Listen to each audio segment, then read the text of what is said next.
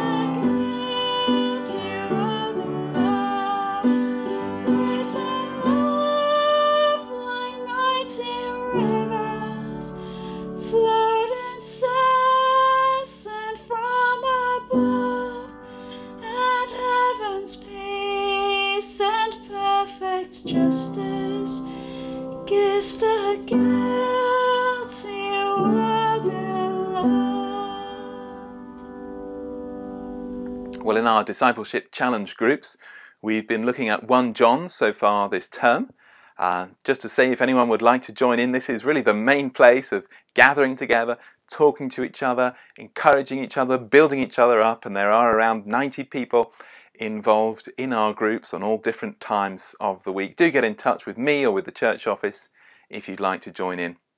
Anyway, as many of you will know, we've been in 1 John, and 1 John chapter 1 verses 8 and 9 say this: "If we claim to be without sin, we deceive ourselves, and the truth is not in us.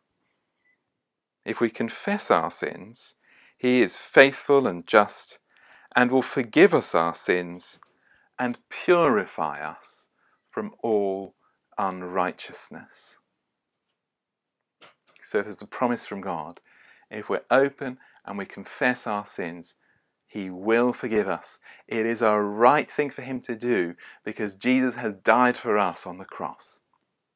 And so it's right now for us to confess our sins in the words of the confession.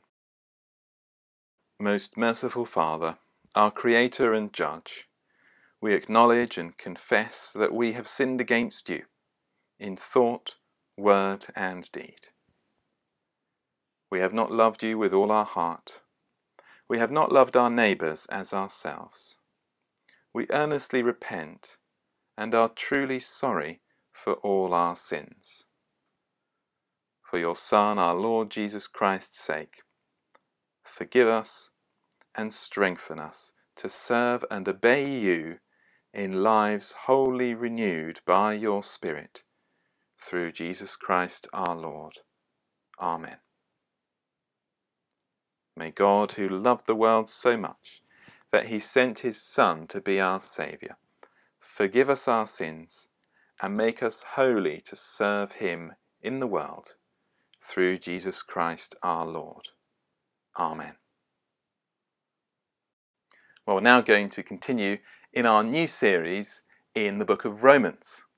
Chris Dewhurst-Taylor from Dean Church will bring us our reading, and I'll be preaching. As we come to God's Word now, let's pray and ask God to speak to us. Our Father in heaven, we thank you for your precious Word. We thank you for what we've seen in the last few weeks about how powerful it is. And so we pray that your Word today will work in power in our hearts.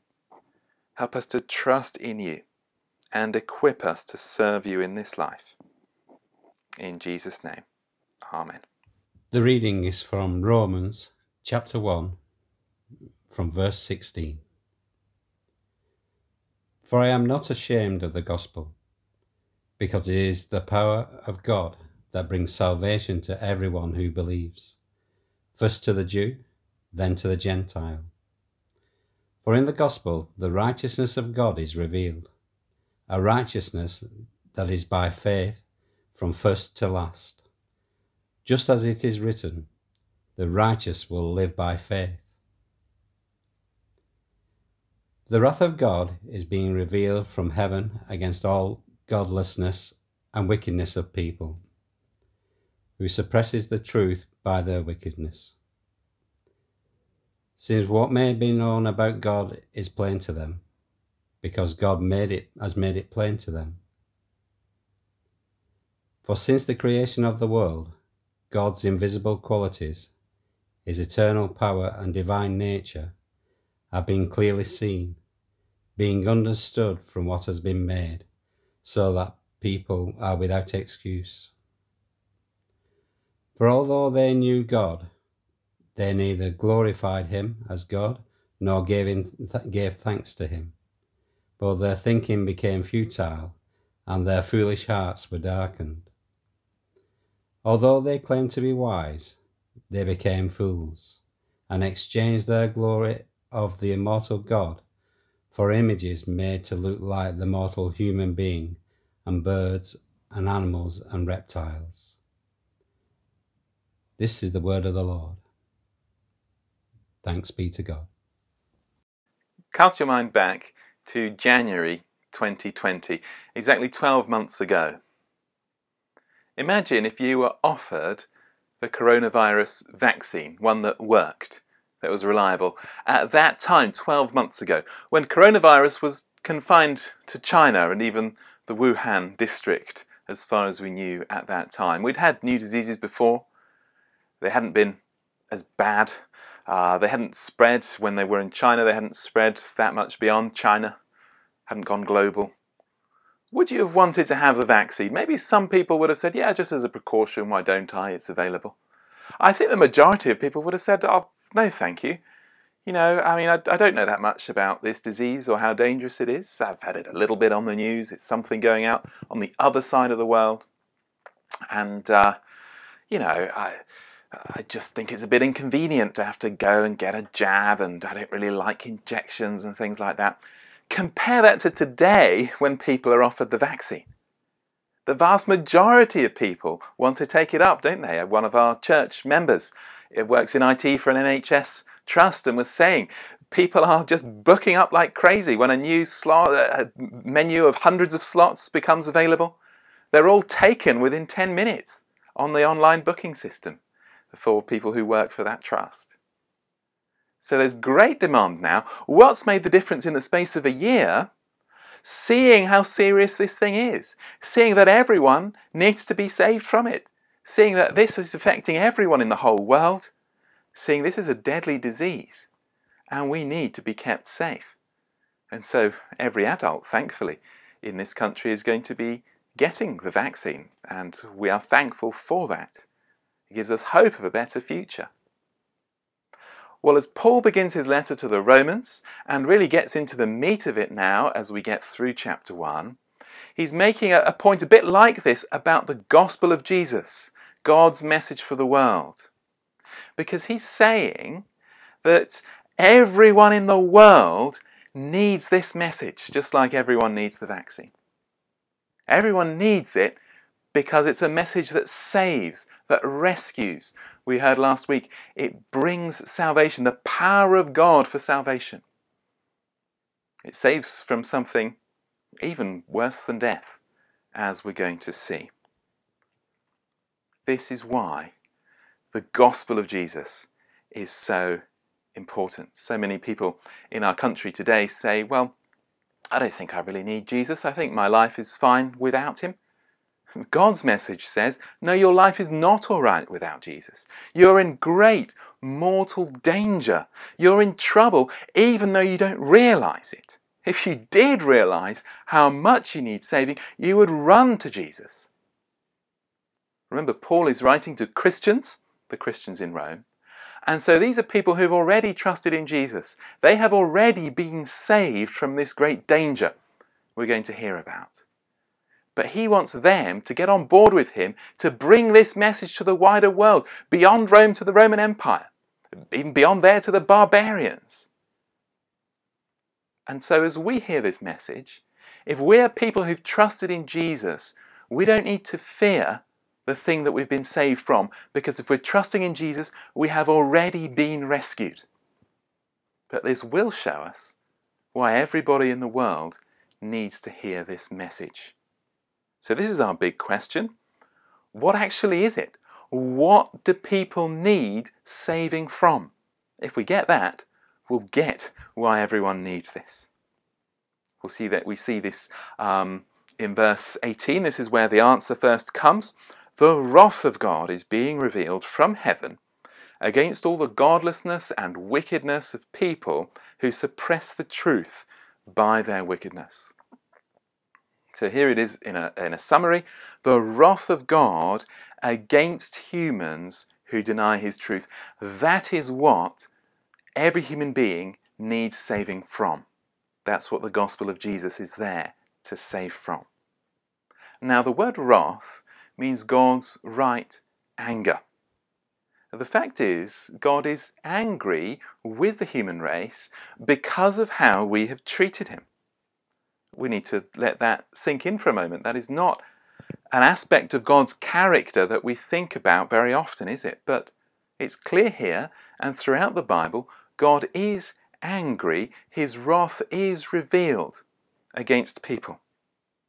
We do need to be careful not to think that God is angry in the way that we human beings get angry. I mean, when we experience anger, often it kind of bubbles up inside of us and it can blow over the top, and we can have a fit of rage, or our anger can be out of control. Well, not so with God. God's anger is controlled, it is settled, but it is proportionate to the evil that has been done. It is not an uncontrolled rage. It is not random or focused at people who don't deserve it, or some people are not other people. God does have a right anger. It's a part, actually, of his good character. It's a part of his holiness. I mean, imagine this. Imagine there's a great atrocity, perhaps a mass shooting, or a really evil act that makes the news headlines and it's just atrocious. Well, if God just stood by and didn't care and was indifferent to that, we would not say that God is good. A truly good person does care when a great evil is done. And so we can see God's wrath against evil, God's wrath against the evil of human beings, is actually a part, an expression of his good and holy character. Romans 1 tells us that we human beings have rebelled against God in the most serious way, and that is why every human being deserves God's wrath. Well, what is it that makes God angry? Let's look again at verse 18. The wrath of God is being revealed from heaven against all the godlessness and wickedness of people who suppress the truth by their wickedness. So God is angry at wickedness, at godlessness. What does that actually mean? Well, the key part of it is there at the end, who suppress the truth by their wickedness. That is the heart of what we've done wrong. Let me give you an illustration of what it means to suppress the truth. Here is a ball. This is one from our garden. We sometimes have this at the beach. And if you're in the sea, you can push it down under. You might want to hide it from someone and pretend it's not there. Where's the ball gone? Well, it's floating in the surface. That's obviously what it naturally does. It's a big, hollow plastic ball. If you push it under water, it'll pop straight back up again unless you keep pushing it down. And Paul is saying it's like that with the truth about God. The truth of God is a clear reality for everyone to see, but human beings suppress it. We push it away. We want to live our lives without God. And that is the biggest thing that God's wrath is directed against. But Paul says here, the truth of God is plain for everyone to see. So actually, this is fair. Everyone is guilty of this. This is our second point. God's truth is plainly shown so that people are without excuse. Let's read verses 19 and 20 to see this. Since what may be known about God is plain to them, because God has made it plain to them. For since the creation of the world, God's invisible qualities, his eternal power and divine nature, have been clearly seen, being understood from what has been made, so that people are without excuse. So Paul is saying God has made the world, and this truth is plain for every human being to understand and see. Imagine the NASA Mars space rover, okay? A little kind of trolley with lots of cameras on it and other gadgets on Mars, and it goes around looking for things and sending pictures back to Earth. Well, imagine it sent a picture back to Earth of 4 bricks. 4 bricks not put there by people, stacked up, one on top of each other. Well, the whole media would go absolutely crazy. The world would go crazy. Wow, there must be intelligent life on Mars. I mean, how else could you have 4 bricks, one stacked on top of the other? And yet look at our world and how slow we human beings are to recognize that there is a creator God who we depend on. Our world in all of its beauty, all of the intricacy of the design, the way in which it fits together perfectly, the way in which the universe is perfectly balanced and ordered to create the conditions for life. How can anyone think there is no greater power who has designed this and put all of this together? The universe clearly points to the existence of a creator God. And the Bible here says that people are without excuse. The evidence is clear. There is a God. And yet, our third point, people deny the Creator and worship created things instead. We see this in verses 21 to 23. For although they knew God, they neither glorified him as God nor gave thanks to him, but their thinking became futile and their foolish hearts were darkened. Although they claimed to be wise, they became fools and exchanged the glory of the immortal God for images made to look like a mortal human being, and birds and animals and reptiles. Imagine an 8-year-old boy, let's call him Wilbur. And Wilbur has loving parents. They've given him everything he needs from the day he was born. And he has plenty of food, clothes, a lovely bedroom. They've given him lots of toys. and his parents have given him two special toys. They are giant, cuddly minions. Okay, these things are nearly as big as himself, and he got them from his parents on his last birthday. Imagine if one day Wilbur turns around to his parents and say, "I don't want you to be in charge anymore, Mummy and Daddy. I don't want you, just get away from me. Don't talk to me anymore. I don't want to know you." That would be wrong, wouldn't it? What if Wilbur then said, "I know, this minion is going to be my mummy, and this minion is going to be my daddy. They're going to be in charge. Minions, you can tell me what to do today. Go away, Mummy and Daddy." The next morning he goes down to breakfast. His parents have laid it out. And he says, "Ah, Frosties, thank you so much, minions, for giving me my favourite breakfast." Well, that would be terribly wrong, not only to push his parents away, but to pretend that a gift from his parents are actually in charge and actually the providers. Well, hopefully Wilbur will grow out of this before long. But can you see, it's a small example of what the human race has done with God.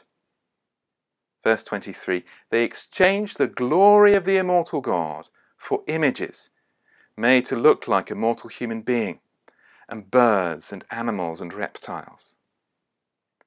Can you see the injustice of it? Can you see this rightly makes God angry? Not only pretending that God doesn't exist, but taking things that God has made and given to us and worshipping them in the place of God. Now, we might say, we don't really do that in this country today. Well, actually, some people do literally bow down to images and idols of created things. But I realise most people don't. And yet everybody worships something. It is the biggest thing in life that you're living for.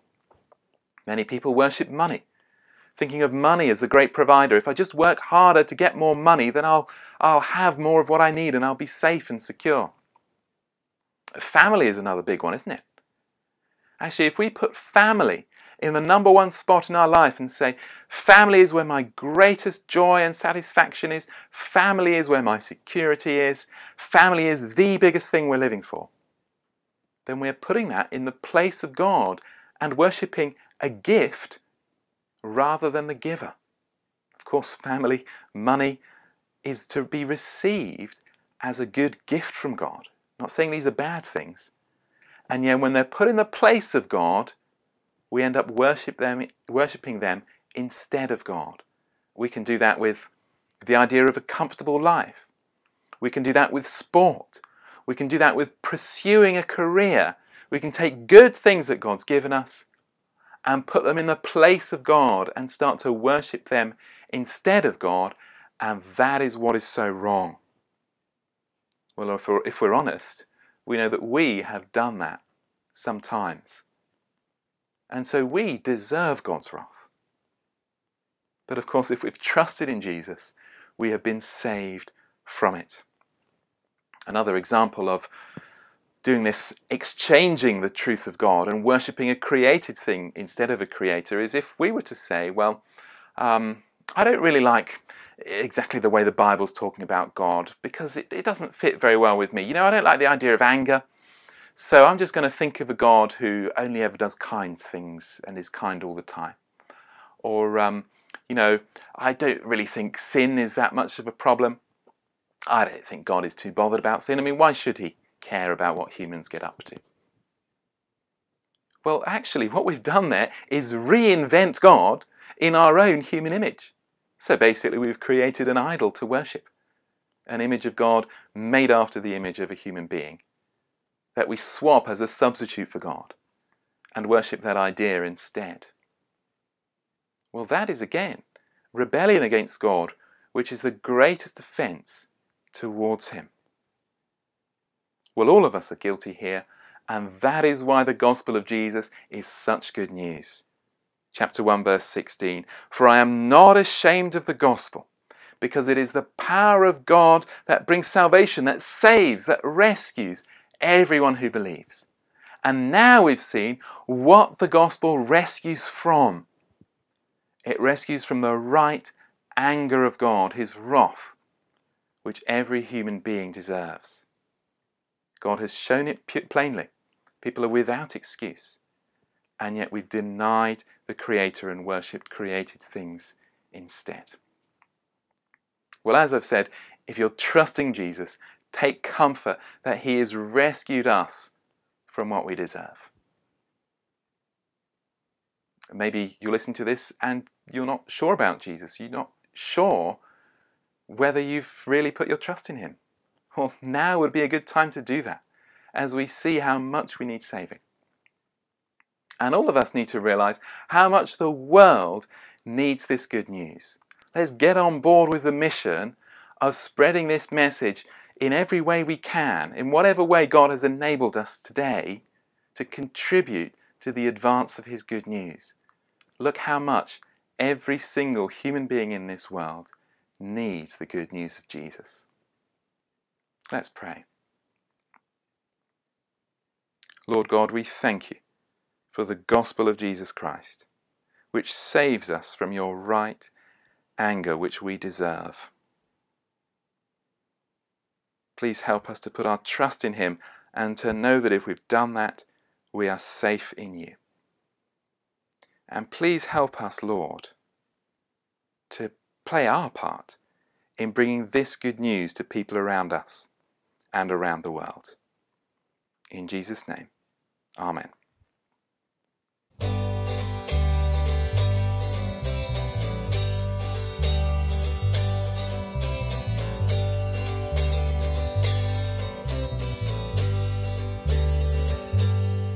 Men of faith, rise up and sing of the great and glorious King.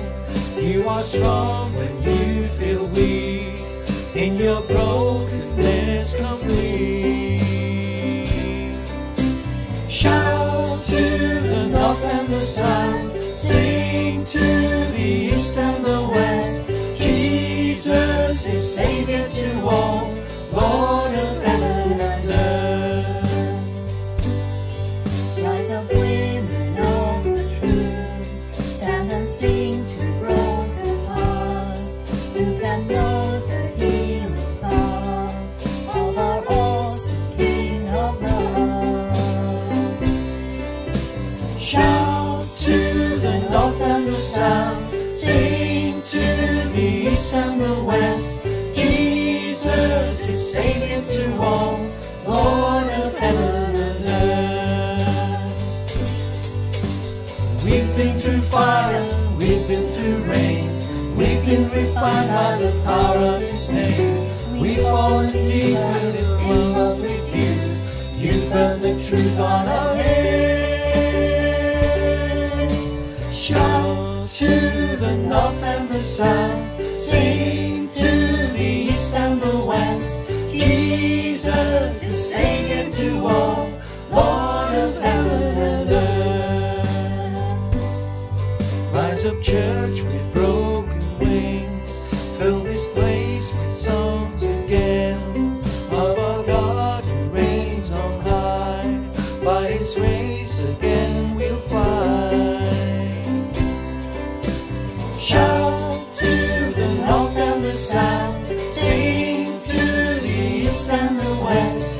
Jesus is Saviour to all, Lord of heaven and earth. We will shout to the north and the south, sing to the east and the west.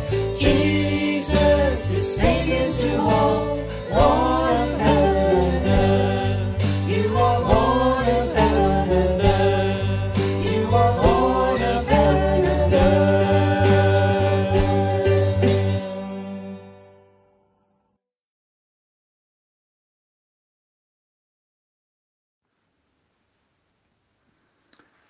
Each New Year, congregations in the Methodist Church celebrate all that God has done in a covenant service, affirming that we all give our lives and choices to God.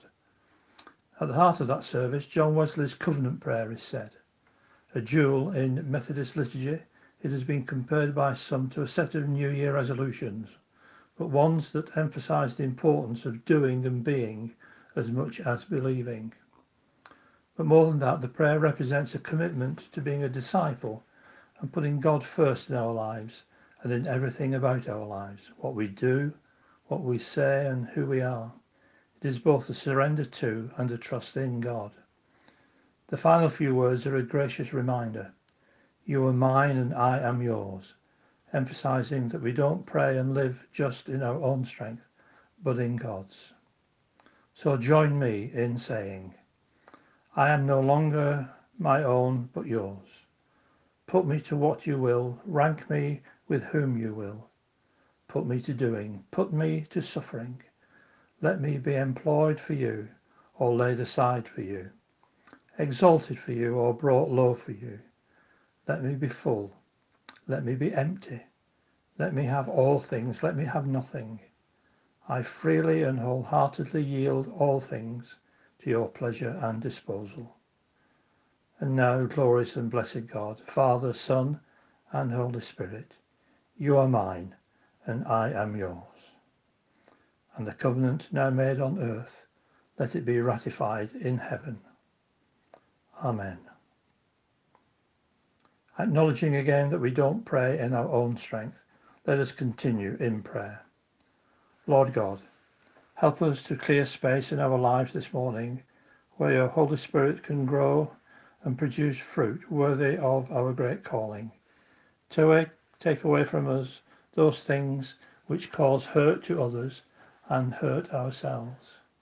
Plant seeds of joy and peace that love might grow and be shown as we live in harmony with others. We thank you, generous God, for the world in which we live. We praise you for the beauty of the seasons with the varied opportunities which they provide to enjoy creation. We give thanks for night and day, rest and sleep, and a time for play and work. We give thanks for people, each created in your image, yet also wonderfully different. We give thanks for Jesus, who welcomed all and sought out the lost, and died on a cross to show your great love for us all. Amen. Lord God, in the darkness of winter and in the darkness of our broken world, let the light of Jesus shine to give us courage and hope. Light up our hearts as we praise you, and our minds as we hear you, and respond to your world. Give strength to those who seek to bring your light into the dark places of our world. Bless those who are called to serve in conflict zones. Give wisdom to the politicians and the world leaders who negotiate to bring about reconciliation.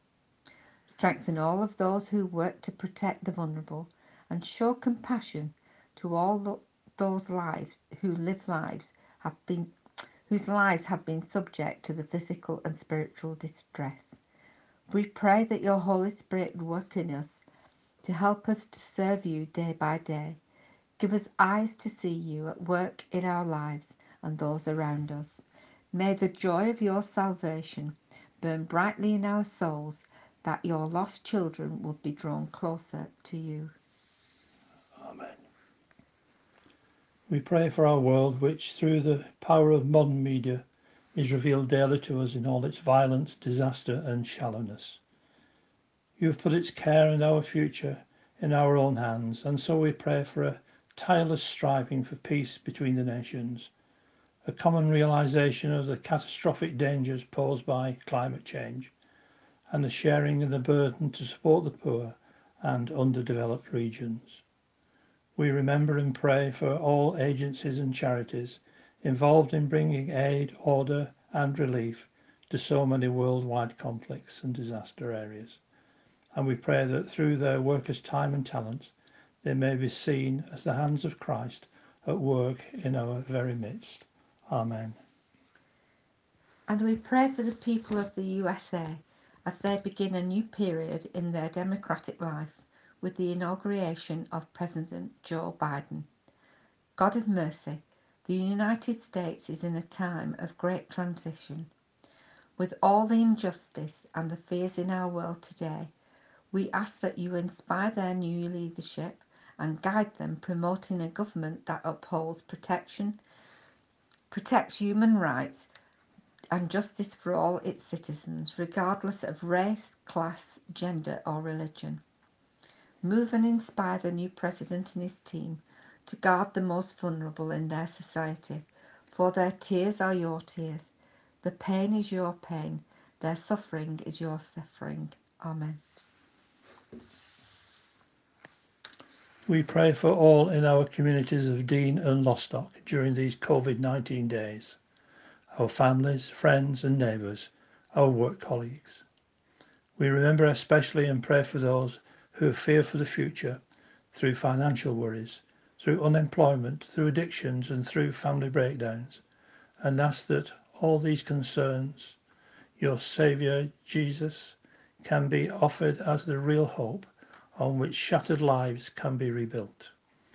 We pray that in all things, whether in difficulty or in celebration, that our nation reflects anew on our common inheritance of freedom, justice and service, which has come down over the years and through the labour and sacrifice of so many people. Amen. And finally, we pray for our two churches. Keep before us the vision of the church leadership teams, supporting communities where people of different church backgrounds can work and worship together harmoniously, and where those who seek to know more about Jesus will find a welcome. Give us a clear understanding of the work you have set before us, and a fresh commitment to your service in this new year. Give wisdom to our ministers and leadership teams, and may our witness continue to grow. These and all our prayers we offer to you, Lord God, in the name of Jesus, our loving Redeemer. Amen. Now together, let us say the Lord's Prayer, the fellowship prayer that unites us all. Our Father in heaven, hallowed be your name. Your kingdom come, your will be done, on earth as in heaven. Give us today our daily bread. Forgive us our sins, as we forgive those who sin against us. Lead us not into temptation, but deliver us from evil. For the kingdom, the power, and the glory are yours, now and forever. Amen.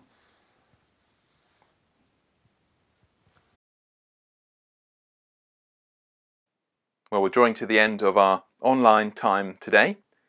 May I encourage you, do get in touch. Let's keep getting in touch with each other. It's great to have the groups on Zoom, the discipleship groups, to do that on a weekly basis, but I know not everyone can or particularly prefers to connect in that way. So let's think of those who are missing and pick up the phone and give them a ring and encourage one another in this rather dark and wet month of January and as the lockdown carries on.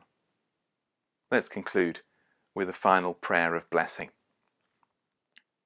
The peace of God, which passes all understanding, keep your hearts and minds in the knowledge and love of God and of his Son, Jesus Christ our Lord. And the blessing of God Almighty, the Father, the Son, and the Holy Spirit, be among us and remain with us always. Amen.